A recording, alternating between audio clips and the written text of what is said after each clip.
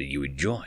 I just want to give a quick thanks to the Tier 5 channel members and patrons. Bob the Dragon, Datamagnet, Sergeant Puma, Cat Crab Lobster, and Duck Machine. Thank you very much for the support. It is much appreciated. Broken Down, written by elspawno. Of course, we can speak your language, the strange being said. Or rather, the speaker on the contraption strapped to the alien's chest said. The alien's actual vocalizations were a mishmash of that sounded something like a rhinoceros fart. Jack stifled an involuntary laugh and tried to look serious.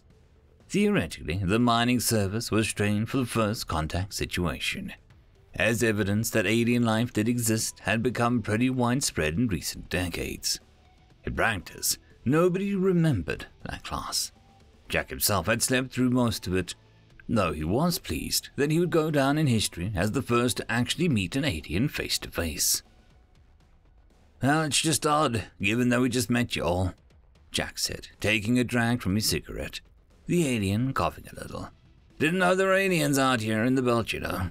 Now, you'll pop out of nowhere. Need rescuing, speak English, hell, that device of yours even has a bit of a southern drawl. Why didn't you all come down here and see us before all of this? There is a general prohibition on your home system. Nobody goes there if they can help it. Our FDL drive broke down near what you call the Proxima Centauri. This was as far as we could limp without the right parts. No one else is in range.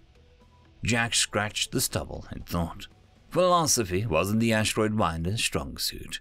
He and his crew had been hired to extract valuable minerals from the belt, not muse on the subtle details of the first contact situation.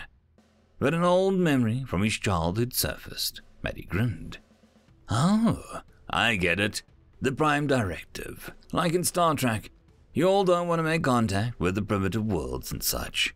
Don't want to mess around with their affairs. And since we don't have this FTL of yours, the alien sighed. Or at least, it sounded like a sigh to Jack. No, that's not it. I'm afraid I'm not much of a diplomat, so I'd rather not get into it. But we make contact with plenty of civilizations that are rather primitive. Much more so than you. Anyway, about the drive repairs. Jack nodded vigorously. Yeah, sure. We can help out if we've got the stuff you need. Don't leave nobody stranded in the belt, that's our line.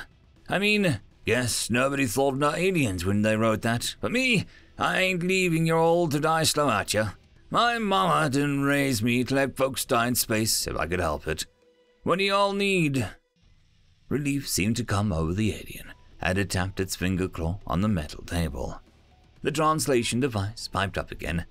Thank you, we can pay, you know. I got a list of some of the things that we need to get back up and running. Things of your technological means that we can adapt to fix our systems. Limp us home. We've got some trade goods that we'd exchange for them.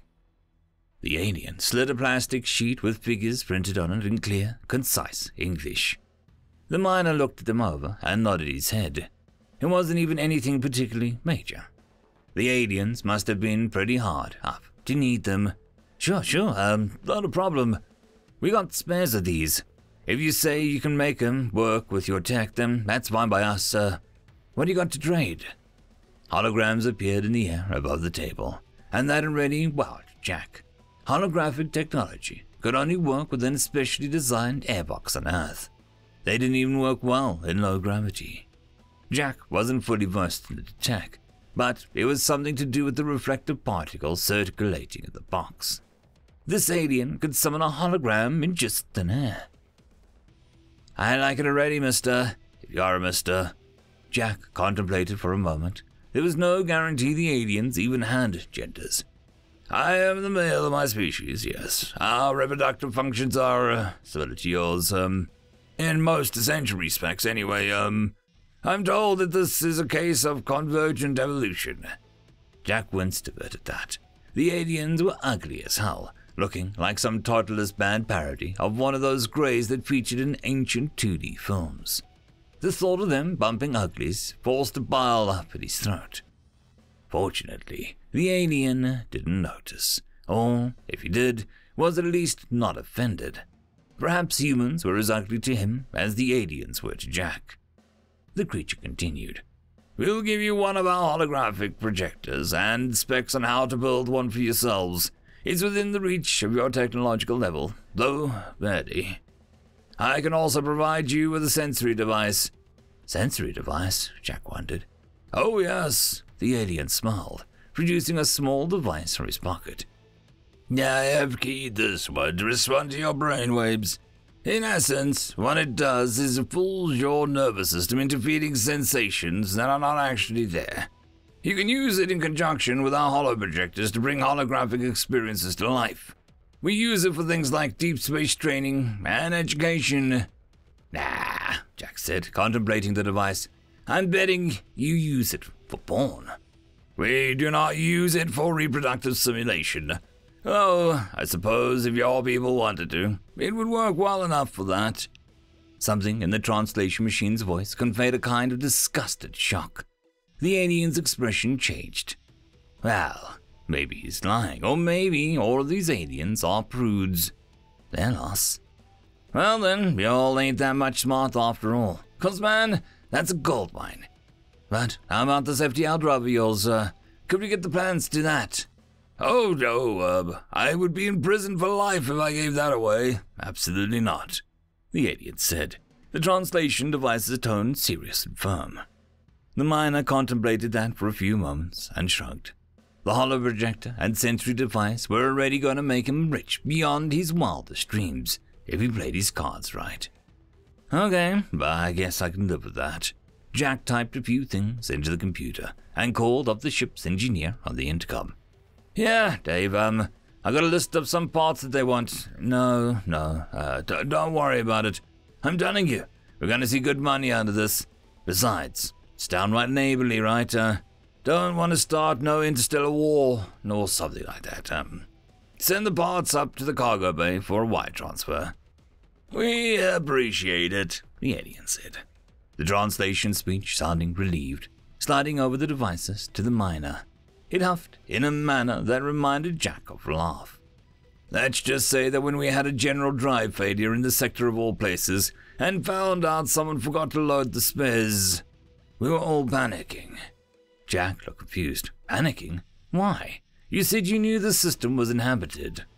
The alien's expression changed. Well, I don't mean any offense, I didn't mean, Realization hit Jack suddenly, and he laughed uproariously.